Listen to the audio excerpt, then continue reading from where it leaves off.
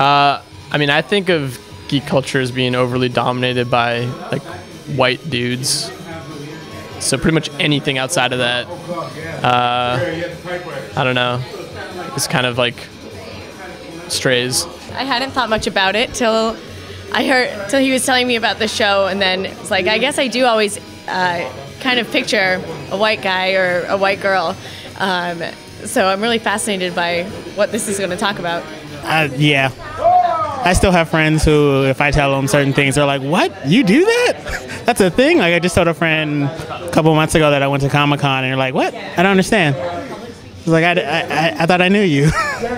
But, yeah, there's still that out there. I think it's like any other kind of group. There's always a pathway that we got to take till everyone gets a full idea of what we are. Well, not really. I mean, I don't really notice a race. I mean, I do notice there's a bit of a stigma between people who aren't into the cosplaying scene and people who are. But usually I just go in and enjoy the events. And events like these are a very good place to meet people who are into the same things as I am. As a matter of fact, I have. I do cosplay. And so I'm always looking for somebody to dress up as, and I usually go by character over looks.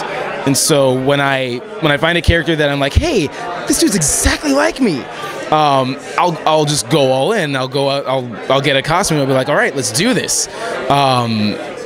There have been some times where I'll be walking into like an anime convention, for example. I'll be walking by and I'll get the off remark. Oh, you're Vash. You're cosplaying Vash, but you're not white, and you don't have spiky blonde hair and green eyes, and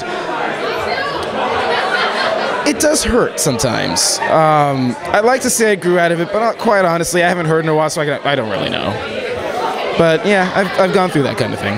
Well, you know, I think, you know, one thing that we didn't really get to in the discussion here, but it's, I mean, the fact that, you know, this is hosted by a all African American cosplay group is already just kind of telling. You know, that there needs to be a definition of this is an African American cosplay, you know, versus just cosplay, you know, and that's telling, because that is different, that is unusual, and the fact that that's unusual is kind of a lot of what the show kind of addresses. It's something that I've not noticed so much myself. And when I do notice it, I notice more myself doing it to others rather than it being done to me, which I think this kind of spoke to as well. You know, just kind of that idea, and I do think that's something that's inherent in gaming, is that choose which of the boxes, which of these set of boxes do you identify with, and then, but it is kind of more like about, well, what about if none of those boxes work? So I think that's cool. So I noticed that. And, like, in the culture, yes, because I've actually, like, around a lot of people, because of course with the color of most African Americans, we all get stereotyped for, like, we're stuck for certain roles, or like, for example, like, let's say someone cosplays from the Boondocks, like, oh, you're cosplaying because you're black. I'm like, no, that's because we like that show. But yes, it's also in the community and also online, because I kind of randomly stumbled upon a video from a guy saying, like, proud to be Asian, and he was bagging on West Coast cosplaying, like on our side of town, thinking like Asians should only cosplay and we're just making an insult to them. I'm like, first of all, that ain't true. I can say from videos, from knowing people, and heck, doing it myself, I've seen people cosplay amazing results, and they could be in the United States. Okay, I'll be honest, we have our fails, we have our epics, and we have the holy crap, how the heck did you pull that off? But nonetheless, I can say, yes, it has happened, but like I said before, when I was watching everyone, it's all about that power. Too much power, you're gonna forget where you came from.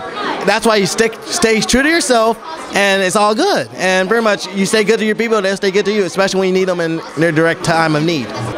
A little bit. I mean, it's kind of fun to see sort of the race bending or the gender bending stuff with cosplay. It definitely helps it stand out a little more, and garners a little more attention.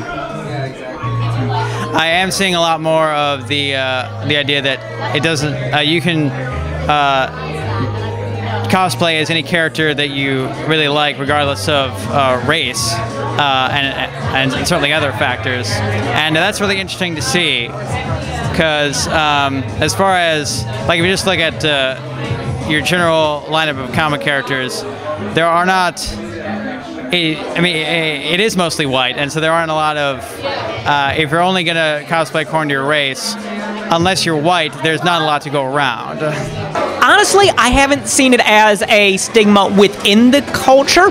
I have seen greater stigma essentially on the other side, where people who, like Ashford was saying, if you are participating in what you're not supposed to be doing, I've seen it of that way. But, I mean, honestly, it seems to be the general thing, you know,